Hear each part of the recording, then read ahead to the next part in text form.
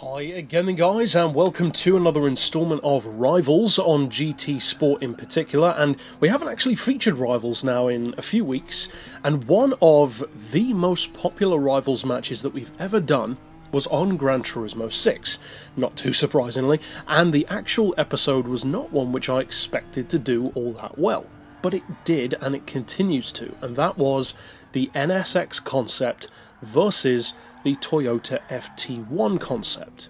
I didn't assume that that would be a really popular one, but it has turned out to be. Now though, we're taking that to the next level. We're updating the cars involved and also swapping out one of the cars involved, because now we're taking it from the concept NSX to the production state NSX, of course on GT Sport, and then replacing the FT1 concept, which of course isn't on GT Sport, there's only the Vision GT versions, with the newer shape Nissan GTR. Which of course, if you think about it, is actually more of a direct rival for the NSX than the FT1 was, because the FT1, at least as far as we know, is not going to be a production car. That is not going to be the new Supra. So, these cars have always been rivals in terms of top-tier JDM performance, but their rivalry isn't as intense as, say, the Skyline versus the Supra. But these cars are still very much so direct rivals, and as such, it'll be very interesting to find out which way it swings, because both cars are very good.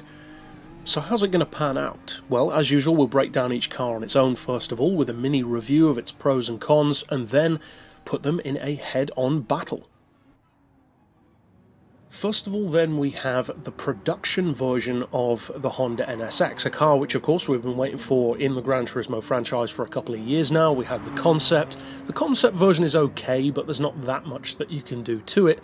Visually though, the production NSX is one of the relatively few cars to remain very close to the concept version in terms of design. It's very, very similar, and usually concepts do change quite a bit. If you compare it to something like the RX-8 concept, for instance, for Mazda, it's a considerably different looking car. Now, as far as this one goes, there's a much bigger jump from the first and second generation NSX to this one than there is for the GTR, because the GTR and also the Skyline GTRs have always been very much so digital JDM cars, at least as far back as that was a thing, whereas the NSX, from the early 90s in its inception, was much more what I would call an engineered performance car, in the likes of the BMW M3, the McLaren F1, that kind of thing, where there was a lot of clever thought behind the car in terms of the digital input, but the way the car actually performed and the way it was laid out and the feel that it gave you was much more mechanical and analog than digital. It didn't feel like the car was babying you, it felt like it was very much a driver's car with a lot of thought put into it. Whereas with the GTRs, they feel very directly digital, with a very hands-on approach from the computers to give you that help and that aid to make it a dominating track car. Neither of those ways are necessarily better than the other, because they're both brilliant.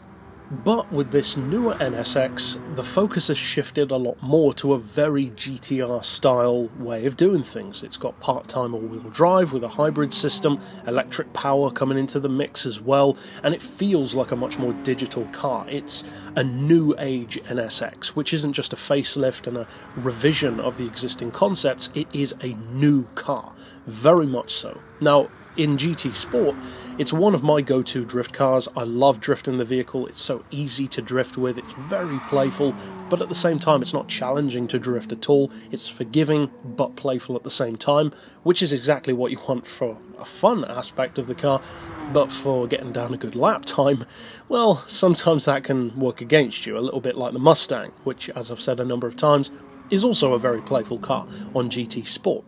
However, the NSX has huge tuning potential. N900 category is nothing to be sniffed at in terms of potential.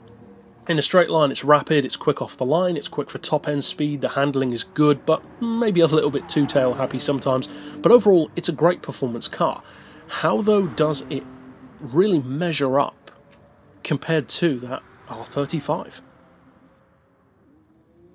Well, the R35 hasn't made anywhere near as much of a jump from its previous incarnation, which is still another R35, just pre-facelift, than the NSX has. The NSX is an altogether new machine that just shares the same name, whereas the GTR is still a GTR. It's exactly what you expect from a GTR. 2+2, all-wheel drive, very computer and tech heavy, and very physically heavy and large as well. So with that in mind, has this one made a huge jump, given that the R35 is already a great performance car, and certainly, as far as street cars go, a force to be reckoned with even without any tuning? This one, though, can be brought all the way up to the N1000 class, and it's possibly the best all-round N1000 car in the game. Not necessarily the fastest. The Veyron is quicker in a straight line, the LaFerrari can be quicker through the corners, but for overall ability, especially for the price and with how forgiving and beginner-friendly it is, it's a pretty difficult all-rounder to beat. Well, in terms of the lap times, the GTR pretty easily wins this match. The NSX is not slow, and to put it into some kind of perspective, I found the NSX to be about 1 to 2 seconds slower than my Group 3 category Corvette race car. That's not bad. Now, of course, that is a 900 horsepower NSX, but still, that is a street car. With the GTR, it did a 139, so a whole lot quicker. The best part of about 4 seconds quicker, basically. So the GTR is most definitely quicker, and you can very quickly feel that. Trust me, it's a faster car, that's for sure. But the final question is, of course, how do the numbers compare? Because with these rivals matches, they really can swing either way when it comes to actual lap times and on-paper spec. So, let's find out. Well, when you actually break down the numbers of both cars, in particular in their fully tuned form, to show the ultimate potential that both of them have, it is interesting actually to notice just how one-sided the battle becomes. I didn't really have an exact idea of how this battle would pan out and the results in terms of points that would happen. I thought that the GTR would be very difficult to beat, but I thought given all of the updates to the NSX, given the sheer numbers that it has, it could put up a pretty good fight. And it kind of does, but at the same time, as we'll see as we run through the numbers, not necessarily a good enough fight. So first of all, we have the price. And it easily, of course, goes to the GTR because it costs roughly the same as what the Black Edition did on GT6, 95 grand. That is streets ahead and way cheaper than the NSX, but at the same time, that's not surprising because that's always been the case. The NSX was always about 40 grand more, or even more if you're talking about the Type R. So that's not too surprising. Even 200 grand is still very, very good for the NSX, and that is cheaper, if memory serves, than something like a Huracan from Lamborghini, which is just as good a rival, really, for that car. But of course, the GTR gets the point. As far as the class categories which they can run in, as I've said before, for these N-category rivals matches, I base the point not on which one can go higher, but which one can span the most classes, making the car more usable. And interestingly, these cars kind of cancel each other out because the lower category goes to the NSX because it can go all the way down to N400, but the higher category goes to the GTR because it can go all the way up to N1000. So overall, they actually have the same amount of classes that both of them can run in. Personally, I would say that the NSX is still better because the N400 class is a more useful one than N1000. But that's arbitrary and it's down to personal preference, so purely factually speaking, we're going to give them both a point because they both span just as many categories within the N classes. As far as engine size, well, we're not specifically told what the capacity of the GTR is, but even though we don't know that, we can easily assume that it's at least as big as the other R35s and probably a little bit larger. That means it's at least around a 3.8 litre, which is easily bigger than the 3.5 litre of the NSX. Interestingly, the NSX had a much smaller jump in terms of capacity over the previous one, which was a 3.2 already, than the GTR did, because the R34 was of course a 2.6, so that's a much bigger jump for this car to make. As far as power, once again it goes to the GTR because it's got way more. Put simply, almost, well, close enough to 100 horsepower more, only 2 off.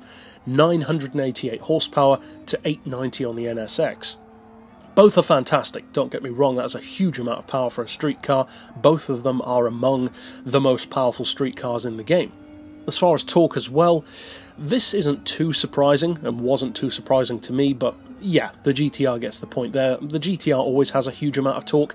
Torque isn't really Honda's thing anyway, so having as much torque as this one does, thanks primarily to the hybrid system as well, is actually really good for a Honda. To have 665 pound-feet is a big deal. Hondas don't have anywhere near that, typically, if you compare that to the previous NSX, for instance. As far as weight, this is actually the one that surprised me the most, because the NSX is always a car that you would think of as being the lighter of JDM cars. You think of the Supra and the Skyline as being a bit heavier, and the RX-7 and the NSX as being lighter. That is no longer the case, because the NSX, because of being a hybrid, is now much heavier. Plus you've got the all-wheel drive system to factor in, which is part of course, the hybrid system. And it weighs more. Even after the full weight loss package, it still weighs more than the GTR.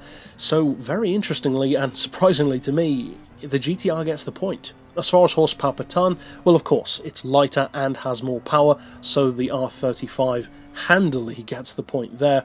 Just under 80 horsepower per tonne more, but still 610 from the NSX is of course not bad. That's serious supercar territory. And of course, as we've already said, the lap times are, well, pretty obvious. As a deciding factor, the GTR is a lot quicker with a 139.4 to the 143.1 of the NSX. A huge difference. The NSX wasn't slow, by any means, it's just that the GTR is such a dominating force. So overall that does mean that the GTR gets every point possible, whereas the NSX only gets the point that's equal, which is the amount of classes that it covers. So an interestingly one-sided battle, and one which I didn't actually expect to be that one-sided. Overall though, both cars are most definitely worth checking out. I think most people probably have both by now on GT Sport, because they are pretty affordable, plus you have a pretty good chance of winning them. But overall, I personally prefer the NSX. In terms of overall ability, value and sheer speed though, of course, it's the R35. So overall, that's it for this particular Rivals match. I'll see you guys next time, and as always, thanks for watching.